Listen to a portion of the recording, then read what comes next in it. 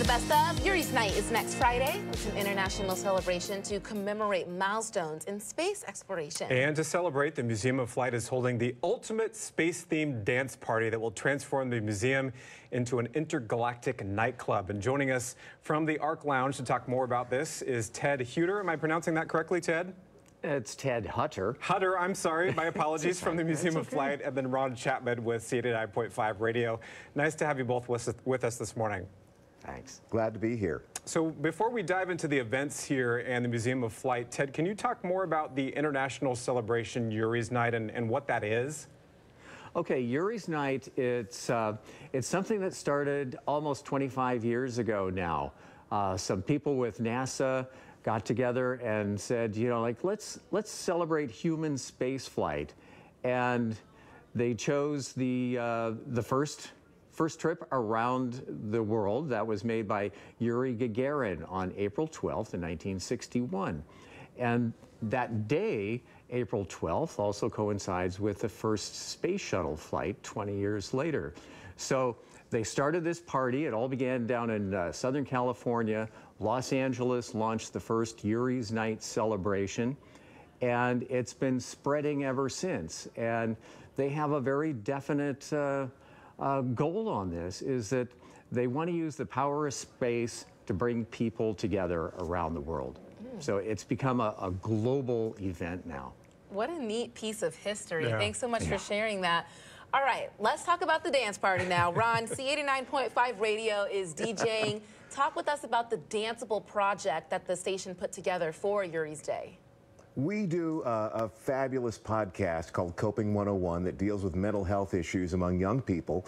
And one of our partners at Seattle Children's read about a dance event where deaf and hard of hearing persons were able to come in and not just take part in the event, but actually feel the music.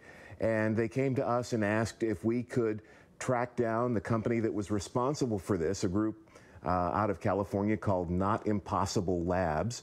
And we partnered with them and decided that this would be a tremendous thing to be able to do. And the perfect opportunity came with the Museum of Flight and their Yuri's Day event.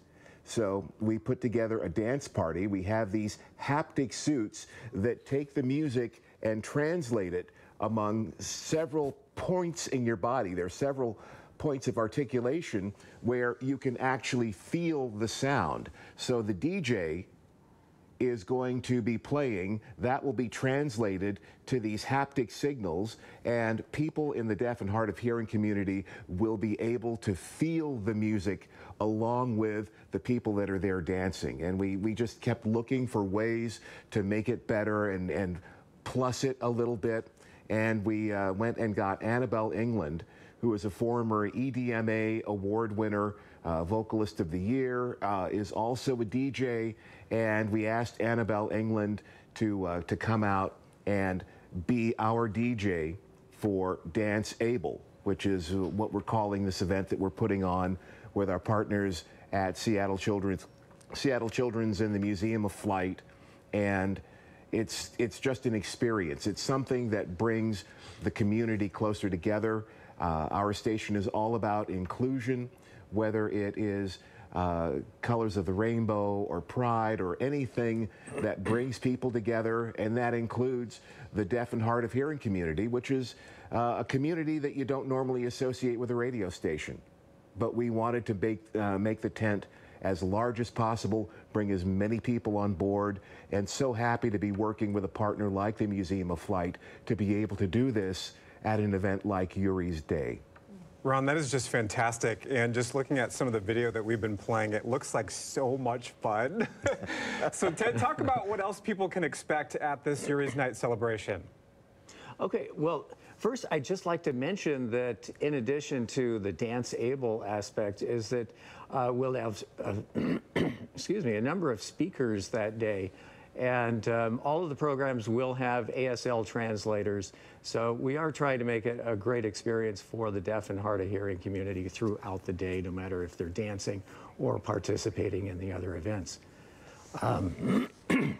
But Yuri's Night, again, what would you like to know about that? It's a big party, is what it really is. It's a 21+ event. It begins at 6 p.m. to 11 p.m. There's an after party in Soto. That's a separate event. But it's something that we've been doing for about 10 years now, and it just gets better every time. Is there any recommendations on costumes or what people should wear when they show up? Oh, yes, yes.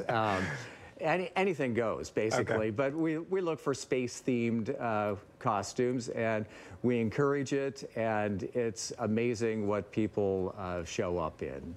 They're fantastic, and you know, the arts community has really embraced Yuri's Nights throughout the world as well. So, you know, it's a very artistic expression if that's the way you want to choose it too. Guess I've got to start shopping for a spacesuit. Mm-hmm. Thank you. Or just make it. Or just make it. There you go. You got time. Make it. Yeah, that's a great idea. Thank you both so much for coming out and talking to us about the event. So much fun. Thank you. Thanks. Thanks, guys. If you want to get more information about tickets, made it easy for you. Just scan the QR code that's going to pop up on your screen there.